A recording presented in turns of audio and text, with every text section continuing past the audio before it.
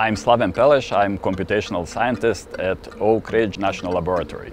SIAM, which stands for Society for Industrial and Applied Mathematics, has a very important role to fill. Fundamental mathematics research is very important. It is what gives us tools. On my current project, my team and I are trying to keep the lights on without scorching our planet. Power grid is everything that brings energy from power plants to the power socket in your home. When we talk about the US transmission power grid, we are talking about over 100,000 miles of transmission lines and hundreds of organizations that manage power generation and transmission one way or another. So it is arguably one of the most complex engineering systems ever built. 58% of electricity in the US is produced by burning fossil fuels. I believe we are talking about 30 quadrillions of BTUs of energy, so this is huge. Burning fossil fuels changes the composition of our atmosphere, and this is causing the climate change. As a consequence, we have extreme droughts and wildfires going on as we speak.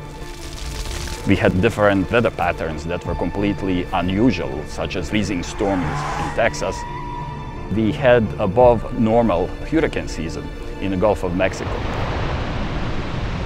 The grid as we have it today was not designed first for the weather patterns that we see right now. We cannot rely that much on the past experience to plan and operate grid securely and efficiently as we did in past decades. We have renewable sources of energy, such as wind and solar. The problem is that we don't know how to control it, and they are not as controllable as burning fossil fuels. We have to learn how to incorporate variable generation to the grid. So wind is not constant, sunlight is not constant. We cannot turn the valves on and off to regulate it. So we have to put these scenarios with more wind, with less wind on a grid model and see how grid will behave.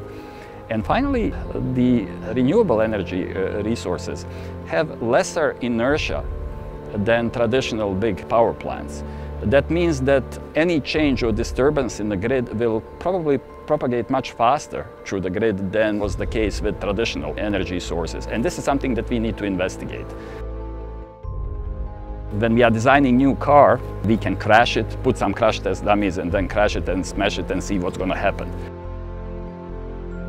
We cannot build entirely new grid and stress test it and crash it several times. So really the only option that we have is to run extensive simulations and what-if scenarios in order to learn how can we make this better. If we have a hurricane approaching, we do have capability to run different analyses showing what could possibly happen with power grids. And with that analysis, we can actually find the remedies to those events. Equally important is to tailor mathematical methods to specific problems in industry. And this is what SIAM's mission is. SIAM has been organizing conferences, releasing journals, scientific journals, and providing structural support for doing applied research in mathematics, which is, needless to say, extremely important for our society and how we move forward. So much brain power, so much creativity within our nation and worldwide. And it is just so exciting to see what we are able to accomplish only when we focus our minds on something creative and positive.